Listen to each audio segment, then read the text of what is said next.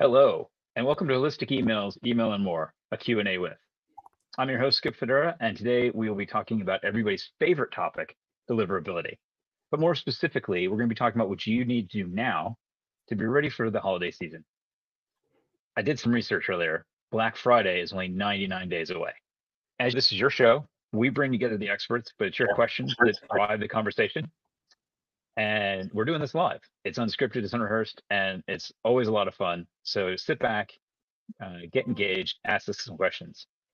In the meantime, none of this would be possible without our lovely sponsors. So our platinum sponsor this year is RPE Origin. RPE Origin's team of email experts has been obsessed with email marketing for nearly 20 years.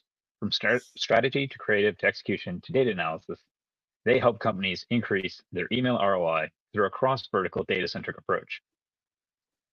And our silver sponsor this year is Email Expert. Email Expert is an online community and organizer of both in-person and online events, hosting renowned conferences like the Deliverability Summit, Festival of Email, and the MarTech Festival. Beyond events, Email Expert offers a comprehensive vendor directory, an industry blog, and opportunities for online tests and certifications for its members. Email Expert is committed to equipping you with the latest insights and tools to excel in your email marketing endeavors. I can't believe it, but this is actually our 5th season of Email and More. We've got a ton of content in our back catalog. So just go to www.holisticemailmarketing.com and click on the events tab and check out all of our back content. It's really special. Okay, now as I alluded to, we have put together a brilliant panel for you today. We've got Udemy Akut, deliverability thought leader, Raymond Dykshorn from Serble, Radek Kaczynski, CEO of Bouncer, and with me as always is best-selling author and award-winning thought leader, Kath Pei of Holistic Email Marketing. Now, our time always goes by way too quickly, so folks, get your questions into the Q&A tab on the right-hand side of your screen. And as a way to kick off, I want to tell you all, email marketers are special because email marketing is different. Email marketing has always been different. Back in the early days of email, if you paid for a billboard, your ad went up on the billboard that you had rented. If you paid for a direct mail campaign, every piece of post was sent out. And if you booked an ad on local radio, you were sure that ad would run in the slots that you had chosen. Unfortunately, that was not the case with email marketing. As a marketer, you would pay an ESP to send your email, but it may or may not get to the recipient. And that was largely out of your hands. You could influence things, but ultimately it came down to the relatively unsophisticated filtering algorithms of the email receivers. Email was different. We were the only channel, and still are the only channel, that doesn't really pay the owner of the space where we're advertising. And those owners, the email receivers, have bigger things to worry about than marketing emails getting delivered to the recipients who asked to receive them. Their challenges were huge. Back in the early 2000s, mid 2000s, each receiver was dealing with hundreds of millions of inbound emails per day, and estimates of 90% plus of those were spam. Email worked, and spammers worked it better than anybody. So the spammers were great at getting around the receiver's filters, which forced the receivers to get better and make better filters. But email marketers, we were always playing catch up. Now, luckily, things have changed for the better. Receivers have gotten much smarter and much better at developing their algorithms. There's still a lot of spam, but I think a lot of spammers have been distracted by other channels. But most importantly, all of this history forced email marketers to get better and be better. Our focus on segmentation, design, copywriting, all those things to drive engagement has made email marketers the best marketers in the world. But even the best in the world, or being the best in the world, does not mean that you would not benefit from some expert advice and a bit of coaching. And that's what we've put together for you today. Think of this as a coaching clinic to get you tip-top and tidy in time for the holidays. So with that, I want to bring in our esteemed panel. Hi, everybody. How you doing? Great. As a way to kick off, I would love to hear from each of you. I laid out, at this point, Kath has heard me say this loads. I've been in email marketing since Yahoo and AOL were relevant. And I laid out what it was like then, right? That's the ancient history of deliverability. What's one key change in deliverability recent change in deliverability that marketers should be aware of as we head into that holiday season? Udemy, let's start with you. Thank you, Skip. I thought you were going to go ladies first, but sure. One thing that I can say is that every little piece of an email household is important. Think of the analogy like your house, you have the door, the fridge, the kitchen, the bathroom, the bedrooms. So every piece of your house is important. And then you flip that over to email, every piece is important, whether it's a domain, whether it's an IP, whether it's the content, whether it's the content structure. You mentioned the HTML balancing, but also putting yourself in the shoe of an end user. For example, I wouldn't like to receive a campaign to buy a microwave every day. I don't need a new microwave every day. So put yourself in the shoes of an ISP. And their end, they would say, if that's too aggressive, then there's a chance that it's too spammy in their eyes. One thought from you? Yeah, I agree. It starts with your house, and I sometimes compare sending email with a car. You need to take care of your car before you go on holidays. We get the holiday seasons, so that's good. And basically, don't turn Black Friday into Block Friday, because then you will have a horrible weekend. That's not what you want. But the changes, I think there's better understanding of a lot of the regulations that happened in Europe over the last few years, and we see more understanding. Okay, we need to comply with that, and we also see a lot of understanding on the ESP side, where they do start to know that clicks and opens are not always what they seem to be. And that's one of the bigger changes that I saw, that like with Apple MPP and a lot of the other security vendors opening your emails to just see if it's not malicious, that will impact deliverability, at least the rates, a lot. I would say check the conversion rates more than the open rates. That's a very good point. That's an interesting view, though, also, that I think I want to get back to later. Is I was on a call with a bunch of email marketers who are complaining about MPP. I don't think that whole approach of we're opening the email to see if it's malicious before the consumer opens it. That's an interesting take that I don't think a lot of email marketers have thought about. We definitely want to get back to that. Radek, what's your one thought? Yeah, I think that there have been a couple of buzzwords recently, like Yahoo Go and Apple MPP. However, those are not like revolutionary changes. It's more of like enforcement of the things, of best practices that have been there for decades. However, it's interesting to see like that things start to come together, and that if it comes to approach to email marketing, like we're getting back to basics, like respect to our audience, like taking care of our own reputation, but also taking care of someone else's resources, like not abusing someone else's resources, looking at the things holistically from end-to-end aspects, and from looking at the whole like customer journey, or let's say user journey, all the interactions with us. So it's pretty interesting to see how those things come together, and at the same time see how another aspects like the AI kind of expansion lately may be influencing also the anti-spam filters. There's a ton of AI generated content right now flying over that is not being captured as spam, and I'm sure that the big guys, and I guess our experts may confirm, or that are working, the biggest ESPs are working right now to identify the AI generated content, just to reduce the noise in the channel, because the channel starts to begin again noisy just when a lot of stuff, if it comes to anti-spam filters, came into place. So it's interesting to see those evolutions, small evolutions over the last few years. And it's not like gradual, it's, I would say, like with steps or staircase Right. evolutions. Sure. It's quantum changes every regular period. I like the notion of that you had about getting back to basics and respect. I used to talk about how people go into work and they put on their marketer hat and they forget that outside of work, they're a consumer too. And the golden rule, treat others as you wish to be treated.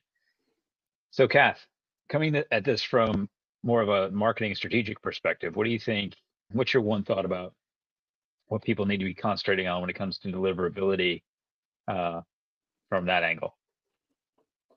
The thing is, I've been a deliverability consultant / expert since early 2000, so 2004, all the rest of it, and before.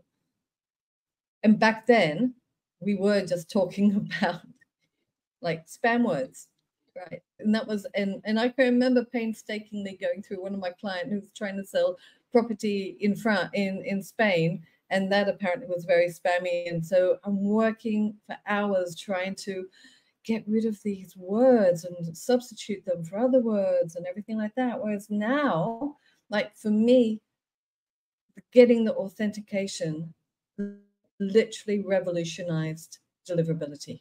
It revolutionized email marketing. And we've not stopped. We're still doing it. So even DMARC recently came in as being a mandated one, right? As opposed to historically it was in there with, it's a nice to have, but hey, but now they've said you need to have it. That's, Raymond probably speak to this better than me, and Udemy as well. There could be more down the track. And if there are, embrace them. The existing ones, embrace them, because they're there to make your job as a legitimate marketer easier. Bringing in that question that you just asked me, Skip, from a strategic perspective, that then means that marketers can spend less time because they've got all the infrastructure, all the authentication, everything all lined up. And now we're talking about strategy. Now we're talking about sending the right message to the right person at the right frequency, and using that persuasion and psychology that we tend to talk a lot about at Holistic and everything. And then you've got a great program happening, and it's getting delivered into inboxes. We work with our clients all the time on doing just this. We've just got a new client within 8 weeks. We got them from 0 Gmail to 100% Gmail deliverability by doing this. So that strategic element is super, super important, and we can't forget about it. So we're 99 days out from Black Friday, which frankly, I wish I hadn't looked that up, because I was like, are you kidding? The year is like over. Where'd the year go? I still think it's 2023 sometimes. But Kath, to your last point about turning things around, we're not gonna be able to fail somebody else. If somebody's really having huge deliverability problems, reach out to anybody on the panel. I'm sure they'd be willing to send you over a very large contract, sort that out for you before Christmas. But let's say I'm in a situation where I'm not sure. I don't know how my deliverability is. Maybe I don't monitor it as closely as I should. Raymond, let's start with you. What warning sign that I should look out for? I would say before you do Black Friday, so to have the mindset a bit like that I'm thinking on, we see a lot of marketeers that say, okay, Black Friday, that's basically heading towards the big sales for us.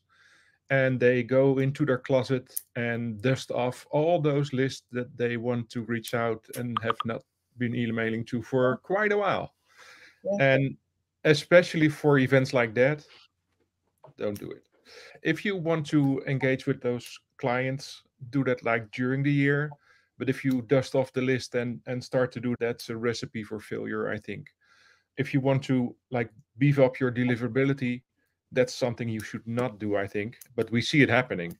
And we get all the ESPs that are basically trying to reach out for their clients if they're running shared tracker domains and things like that. It's Black Friday. Can you not help us? And yeah, it's Black Friday, but don't do stupid things. It doesn't really make sense for those kind of events to send to people that you usually should not send to. It's all about consent. It's all about brand engagement, and sometimes more is less. So if you're doing something like that, would be my advice. Don't do things that you are not doing the whole year already. And some of your clients want to have that focus on Black Friday, but it should be a positive vibe that they are getting after the event, right? Raymond, I think we should go ahead. Got a question. Yeah. Skip mentioned we still have 99 days. Do you think it's about high time, or is it already too late to, let's say, re-engage some of your audience during the summertime before the high season, like the Cyber Week and Black Friday? Are we already done, or can we still like No, do some stuff? no, and I think Kat can comment on that a lot more than I do. I only see the things arriving that should not. But I think do something before the 60-day limit, basically. The last 30 days, you have basically to engage even more with them, but don't start to blast off the email campaigns in the last week or two, because that's what we see a lot.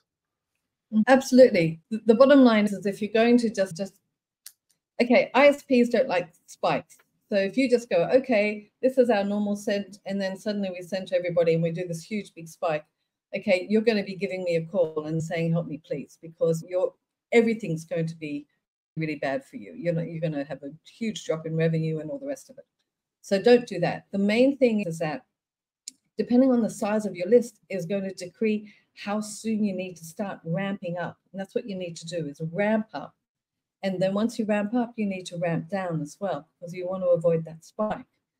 But the thing that I work with a lot of my clients to do is to have automated lapsing, lapsed, and wingback programs happening throughout the year, so that these people, one, those programs clean out any, if they've not been opening, clicking, or buying from you, then there's a good chance, or there is a chance that email address is no longer being used. So you could have a bounce problem.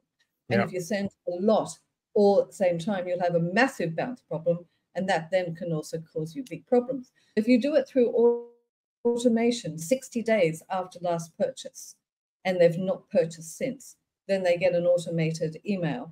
And it could be a series of 5 emails, and maybe you win them back and you get money for it, fantastic. Maybe you just get them open, you've cleansed the database, and then they're not going to be in total shock when you actually send them a Black Friday campaign. So it wins on so many accounts. It has that, like what Raymond was saying, it means that you are contacting them throughout the year, albeit because they're not recent openers, recent transactors and everything, probably not as frequently as you would do those that are frequent openers and transactors, because you do need to respect that as well.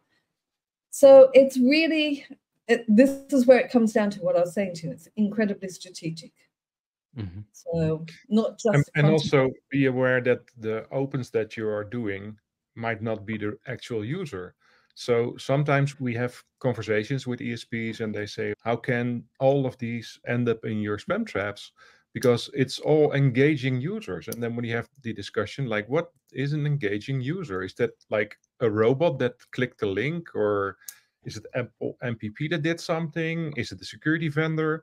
If you do not filter out the bot clicks in a proper way, it is really hard to basically say to us that these are engaging people, because from our point of view, you didn't do your homework. And I must say, the homework is getting harder and harder. We see some of the bot farms using residential IPs. We did that, and we did a presentation in Germany about that on the CSA summit. But it is really hard to determine that. But we also see some ESPs who basically don't do anything. They say, we saw a bot click, we don't care, it was a click, we recorded it, and we marked it as active. But if like Apple MPP is doing a large part of the market email-wise, you should take into account that these clicks, you should have a closer look. Are these really the users clicking? Do you see a lot of the clicks like right after sending? Or you can assume that like each and everyone is exactly waiting for your email at 3 a.m. But usually when you get a lot of clicks right after sending, that's a good indication that it is not the actual users, but you're being bot farmed or clicked by security vendors. Take that into account. Look at your log files. Check who is doing the clicks. Sometimes they put a referrer in there that you could recognize. But yeah, the discussion, what is an active user, is becoming harder and harder from that aspect. But I guess this is like a probably homework for the and for the marketing automation platforms or marketing Yes. suites to actually be able to identify those bot clicks, right? So that the marketer doesn't have to already has the full visibility who's engaging and who's not. Yeah. But yeah, we still see some gap to be done by those folks, some of the providers. Well, Yes. and you get into a bit of a challenge from a marketer perspective in the sense that a lot of email marketers are compensated based on the level of engagement of their list. Hopefully not so much anymore the size of the list, but the level of engagement of the list. And if all of a sudden the ESP does start doing its homework and says, oh, no, your click-through rate is 40% of your clicks are bots. So your click-through rate isn't, it's half of what we told you it was. All of a sudden then they're panicking and they have to explain it internally. So it's one of those things where, as a marketer, you want to make sure that the ESP you're using is filtering all that stuff out from the beginning so that you don't have some huge explanation to your boss or bosses later to say, I know I've been telling you that we've had an 80% click-through rate, but really a lot of those were bots and they don't really count. Yeah, that's why I say conversion rate is more important. Even if you see the click rates going up and down, but your conversion rate is pretty steady, you're doing a good job. Absolutely. Any additional thoughts on this part of the discussion? The question was originally, what kind of warning signs should we be looking out for? And I'm not sure we've talked to that yet. Add to what's been discussed already. There's two pieces to it. For example, if we have maybe your average ESP, they have certain red flag, gray zone thresholds, let's say 40 miles over speed limit, let's say 6 bounces an hour, or 4 hard bounces an hour, 3 soft bounces, whatever indicator the ESP or marketing platform may have, that's an indicator where I would say something is wrong or something could be wrong. There's a piece of it, like Raymond discussed, that is tricky. You look at conversion to determine if it's real or negative traffic. There's also the pieces where you could have a very great marketing program with maybe 99.9% deliverability. And I've seen folks that are not comfortable with that and will say, what can I do to be better? And I say, it goes back to the car analogy or the house analogy. Put yourselves in the shoes of the users. Also, like I think has been said before, more on the deliverability side, quality is not quality and quantity are two different things. So to your point about monetizing marketing, yes, that part is great, but I would rather have a better deliverability quality versus quantifying, oh my goodness, we're making $1 billion, €1 billion. There's a sweet spot in between depending on the program, the brand, the frequency, stuff like that. Also going to the it's almost holiday season scenario perspective, like it's been discussed already, we shouldn't have to wait till late summer, early fall if you're in the US to say, oh, it's time to cook that list up out of the basement and start blasting again.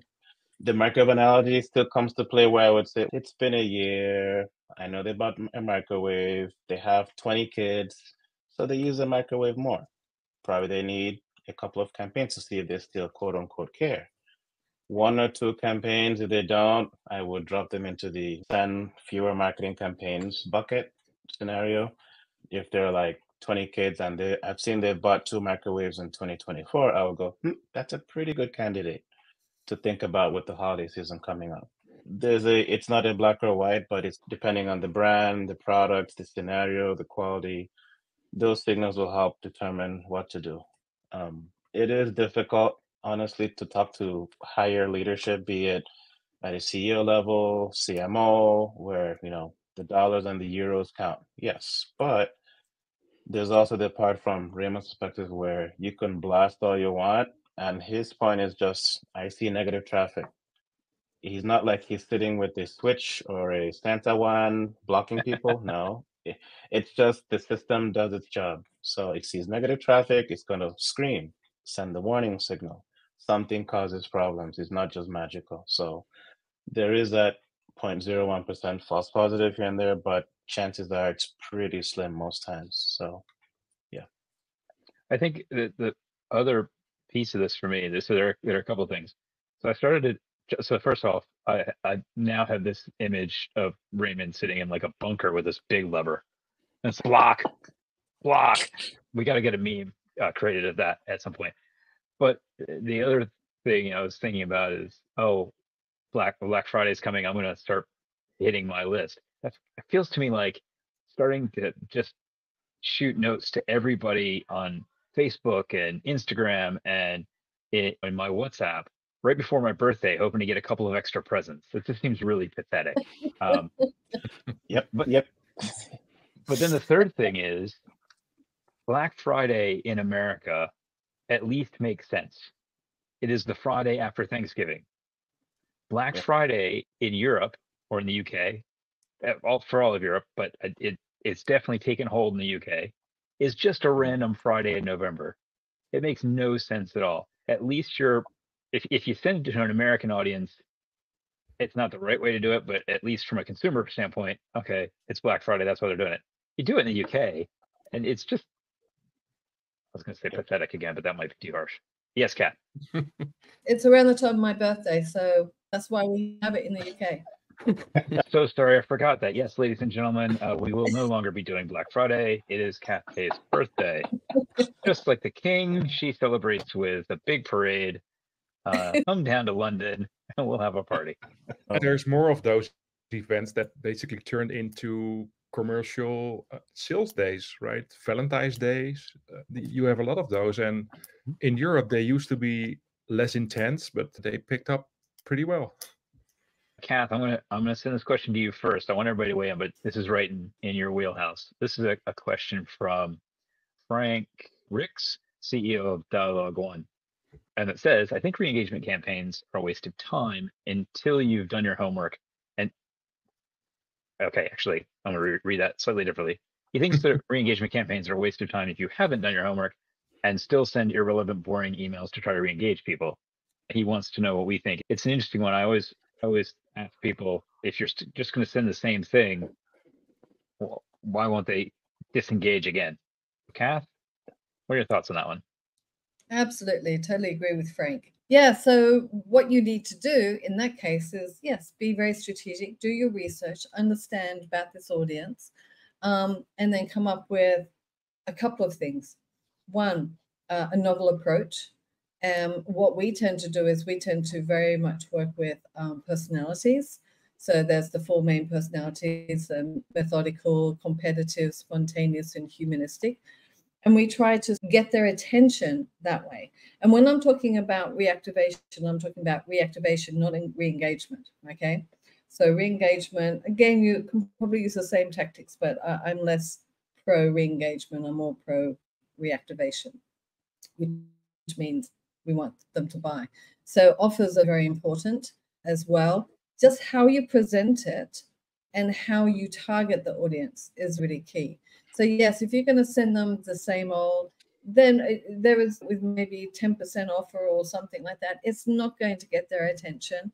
They really need, and again, we break them into lapsing, lapsed, and then a win back. So essentially, these lapsing haven't yet fully lapsed, and they're the easiest to bring back and so on. It works down. And you want to have different offers, you want to speak to them differently, and all the rest of it. So again, we've gone back to the very strategic, but great question, Frank. And don't just go, oh, let's go and create, and we'll just do a different version, a slightly different version of our welcome program or something like that. No, it's completely different. What about chucking an offer at it? Yeah, offers work, absolutely. And in some cases, depending on the product, the business, or the rest of it, the audience, that's the only way you're going to win them back. Other ones can be, and again, that's for reactivation. For re-engagement, you don't necessarily need to have that. You just need a bit of a different approach, different copy, different targeting or personalization. But yeah, an offer to sweeten the deal, definitely. But again, if you're a brand who doesn't do offers, you have to really think outside the box as to what you can do to bring them back. And you were talking a minute ago about a very similar approach to what Kat's talking about, doing your research, understanding what the product is the person bought, what it is you sell, what the likelihood is that they might need a repeat purchase or potentially an add-on purchase.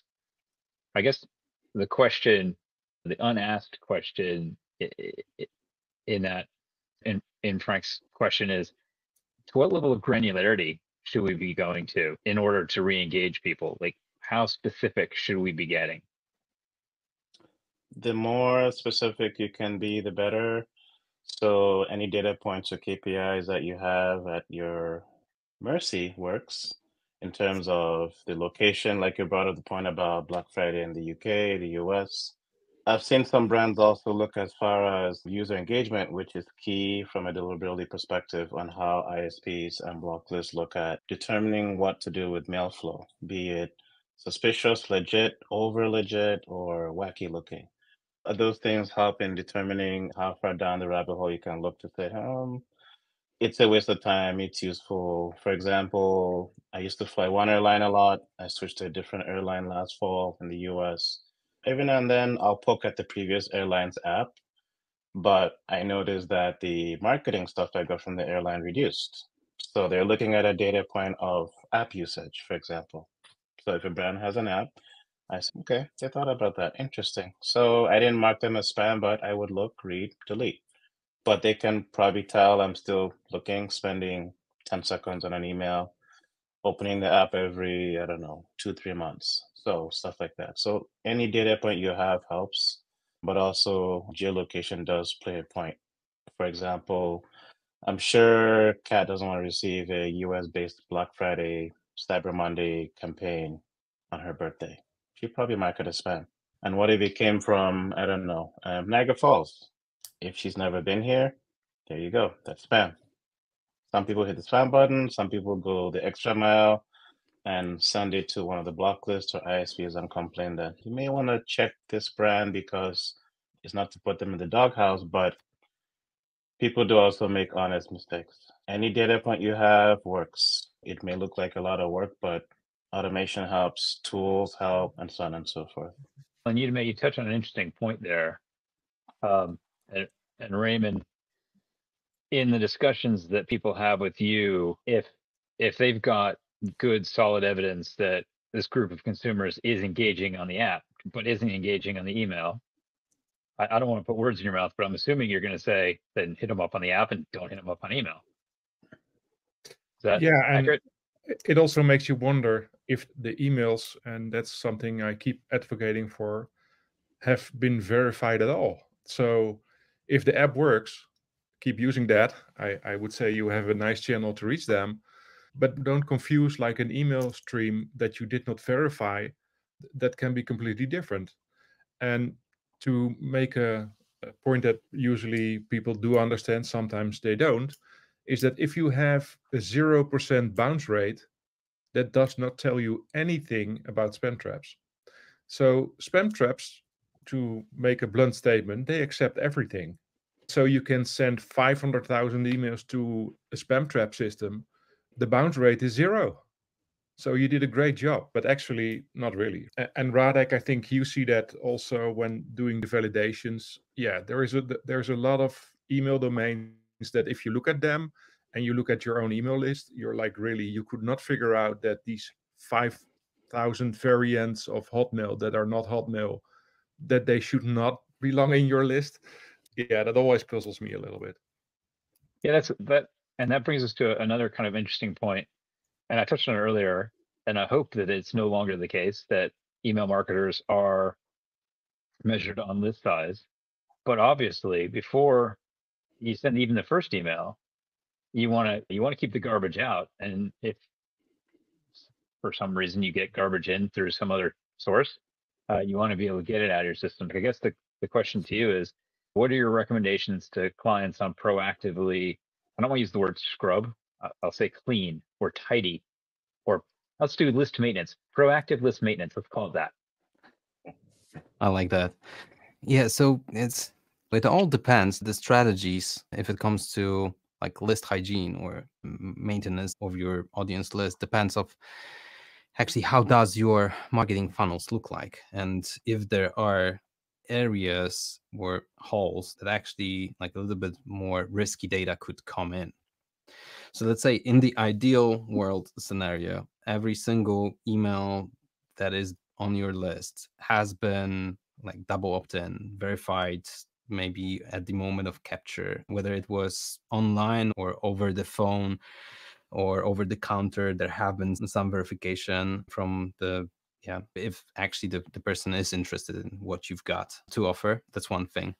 And let's say you are like keeping continuous communication, especially with the engaged part of the audience. And from time to time, you do the win backs for the unengaged. Maybe you clean all the stuff like holistically and you keep all the stuff in place. Then you probably don't need to use like email verification services at all.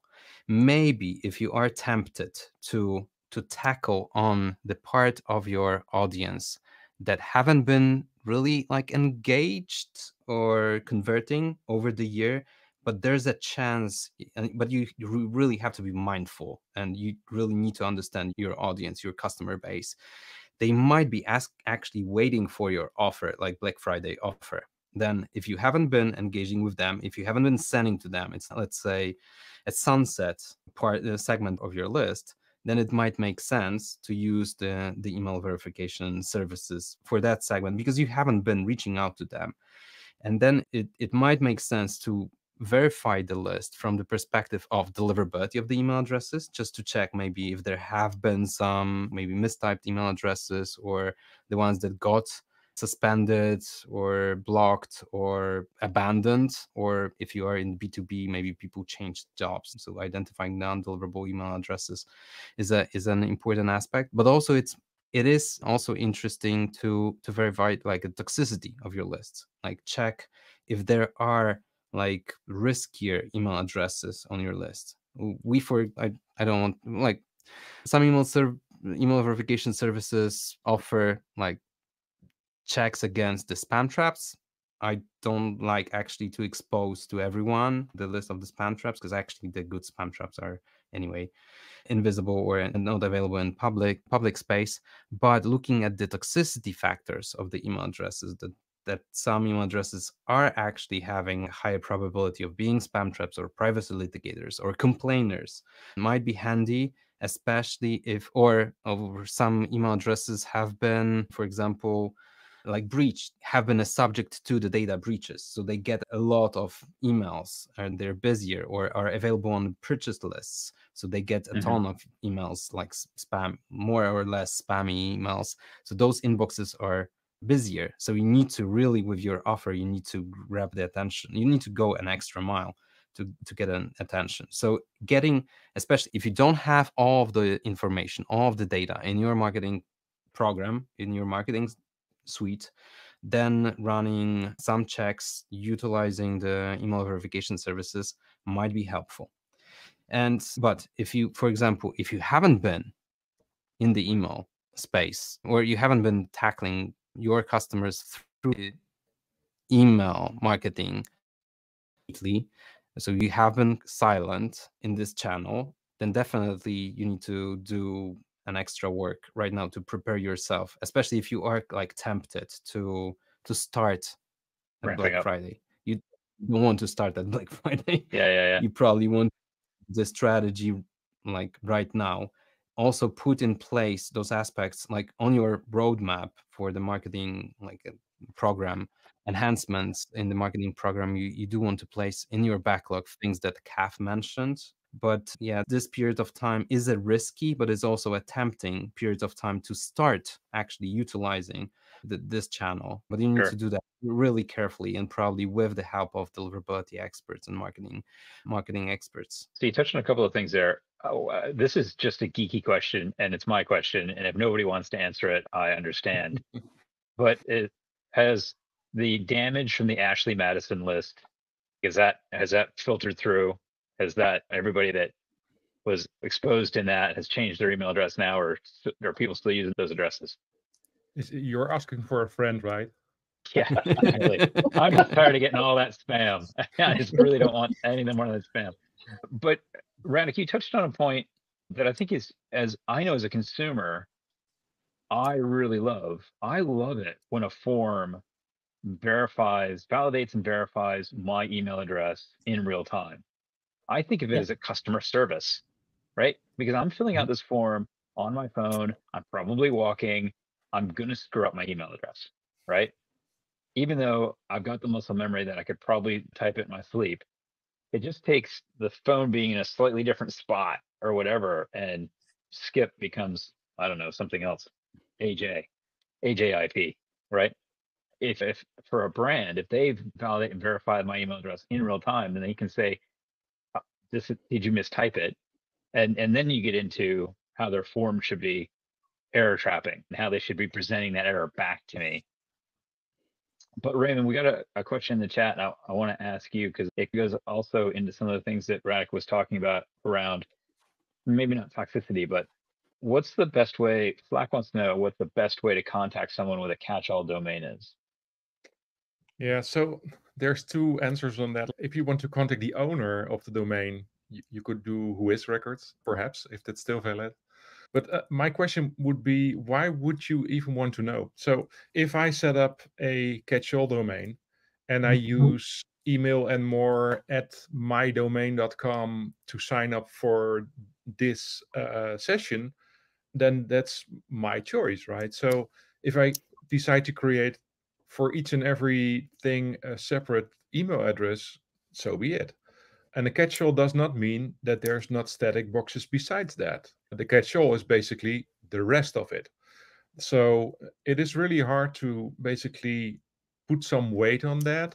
Some of them basically put the catch-all, and from spam perspective, it's not really very handy to keep catch-alls alive because, well, you take everything in. So each and every address that they make up, you also receive. So it will be quite busy if you do that. But I would say focus on the engagement that you have. And if you have a close loop with somebody who is living behind a catch-all, you're fine. It doesn't really matter. It comes back to the engagement. And to put one more comment on what Radek said, many people, when they collect the list data, they do the verification, which is already more than a lot of the people do. But be aware that this is not like something you do once, right? If you do an engagement on lists, if you do cleaning on lists, list management is basically what you should be doing daily. Check if the local ESP in France is still having the same name, or perhaps did they merge with another one. The industry and the internet world out there is not a static thing, it's a living creature. So email addresses change, companies merge, companies go bankrupt, and you should wonder what will happen with those addresses. Yes, I've been emailing to them for 5, 6 years, but all of a sudden it's a spam trap. How can that be? And it's really a matter of the list is not only a grow, so like a one-way street, then you add and sometimes somebody unsubscribes. You need to do a lot of work on your end also to make that list that you think is very valuable for your company. If you want it to be valuable, maintain it. And I could probably add to that using Raymond's analogy, and now cars will be stuck in my head. But here, I live in the Buffalo, New York area of the United States. I like to say we have the best snow in the world because I've been outside digging in 7 feet of snow up to my chest. But the reason why I mentioned this is, what if I don't drive my car all winter? That's about 3.5 to 5 months, give and take. The wheels get squeaky, the brakes get funky. So every winter, I will, out of the blue, grab the two little girls, throw them in the back. And my wife is like, "Where are you going?" I'm like, we're just going for a spin around the neighborhood. Why? So that the car can still, quote unquote, remember how to do its thing, drive, potholes, whatever, run the engine for a bit, because it's like minus 15 degrees Celsius or 10 degrees Fahrenheit here in the Buffalo area, New York area. But flip that over to your list with Raymond's point about list management and hygiene. It sits still for a while, things could happen, people go on vacation. Knock on wood, people go to heaven. Not the best example, but these things happen. ISPs also age out mailboxes, depending on somewhere between 18 to 24 months here and there. Mailbox disabled, that error code There's a reason why. So if I am on Raymond's side of the house and I see a list where 90% has that error, or Yahoo Go, for example, that tells me that a brand doesn't care about their list quality. And then we all know what will happen next. So I just wanted to add that in to what Raymond said. I think that the piece that we don't touch on enough is the brand reputation, the damage to the brand reputation. If I get an email from a brand that I know I haven't engaged with in a long time, I'm like, it's like getting a call from a friend you had an argument with 10 years ago and haven't spoken to since. Okay, maybe they want to make up, and that would be cool. That'd be great. But the way to make up is, hey, it's Black Friday. Buy this barbecue grill at 25% off. It's Black Friday.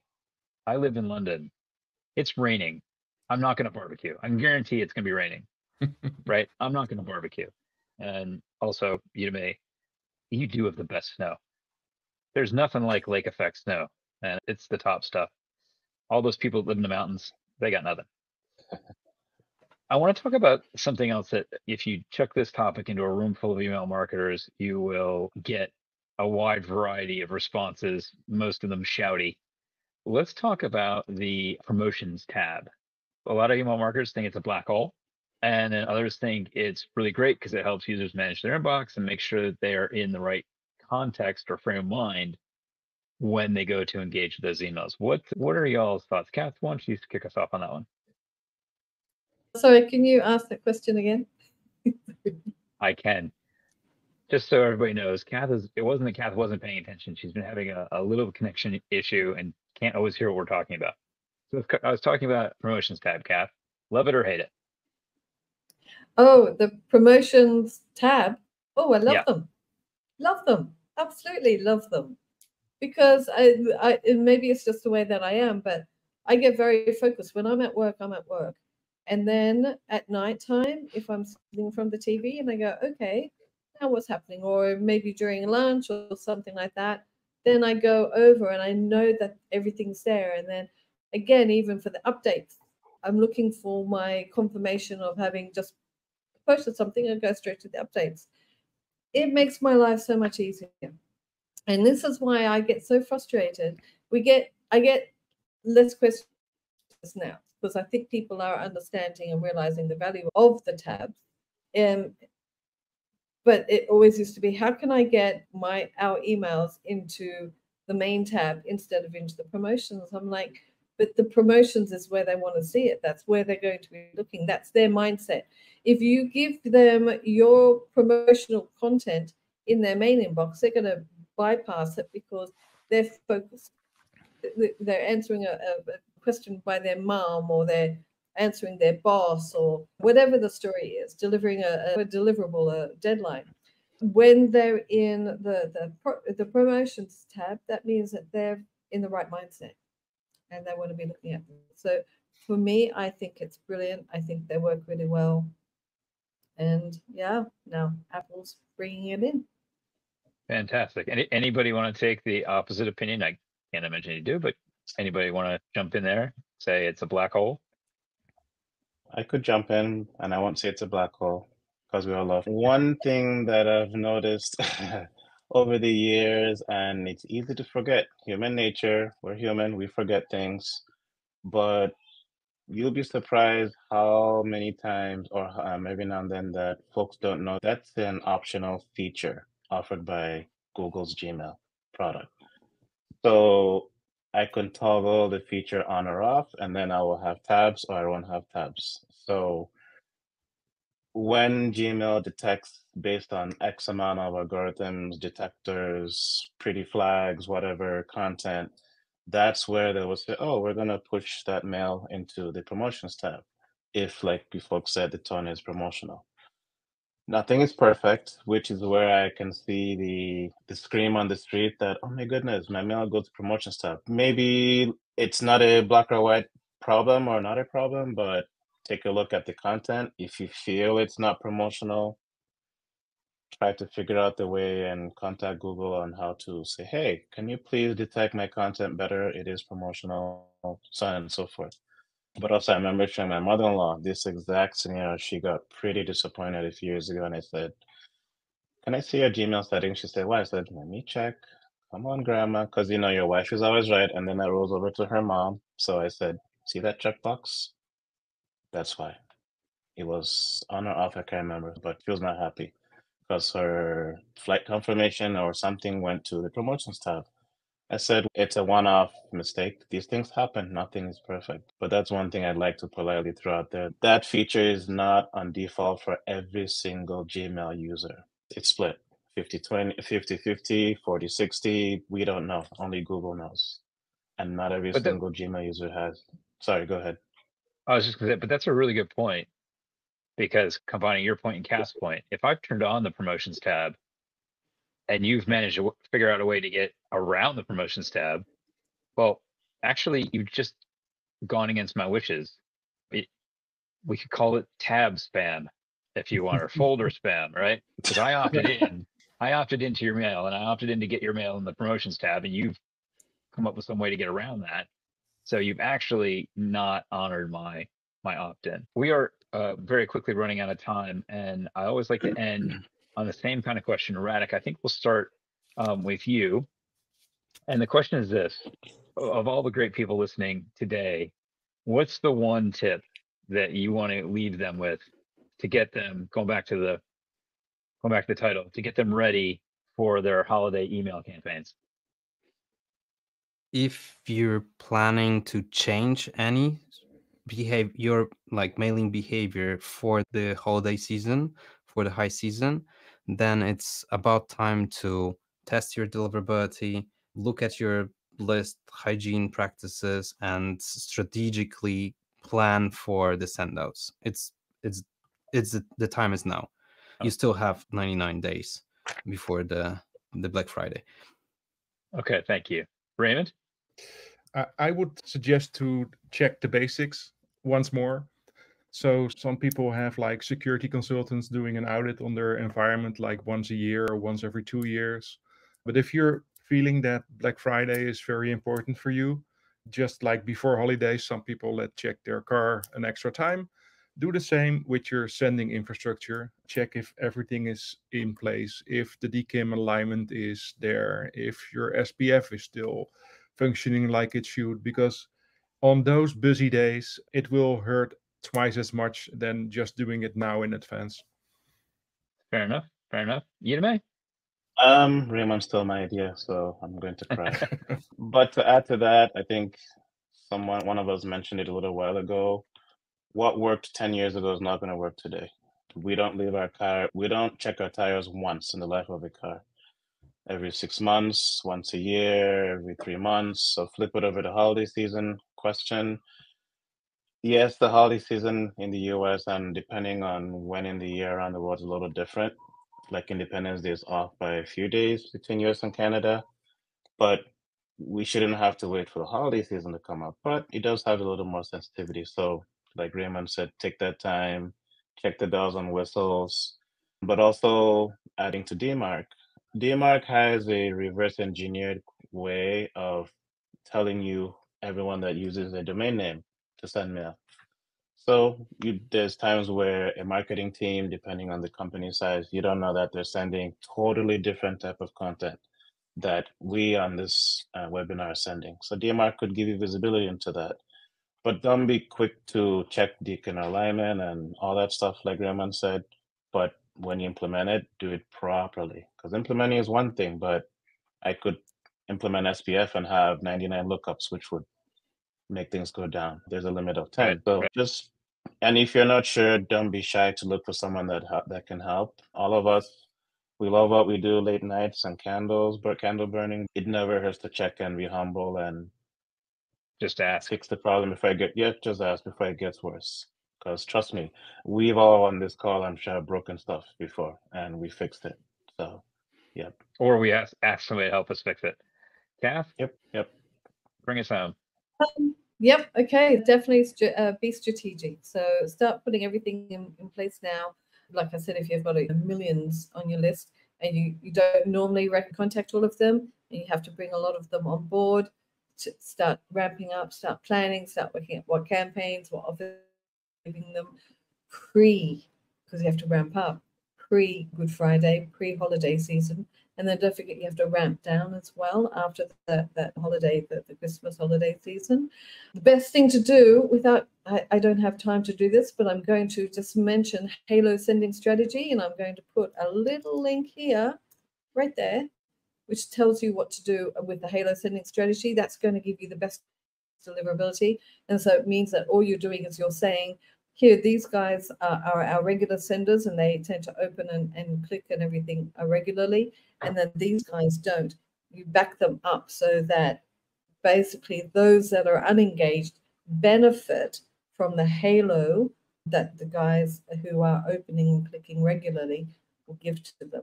Okay, but read that article. Sounds like a topic for a whole session. It's a whole session. We'll have to add that to the list. I've got to say, everybody, this has been a brilliant conversation. I really enjoyed it. I'm sad that we have to wrap it up. But my tip, I'm going to steal from Raymond, since Raymond stole from you. Don't be stupid. It's just something that Raymond said really early in the session. Righty ho. As I said, that's all we have time for today. Please let us know what you thought, adding some comments in the chat. We'd love to hear your feedback. Please join me in giving a tremendous thank you to our panelists for providing their invaluable insights. It's been such a good session today. And of course, none of this would be possible without our sponsors. Another silver sponsor we have this year is Sino. Our friends at Sino have built an amazing email analytics platform that will enable you to explore and benchmark your email campaigns like never before. Their intuitive platform makes dealing with data feel like a friendly chat, not a complicated puzzle. And our friends at Bouncer, thank you, Radek.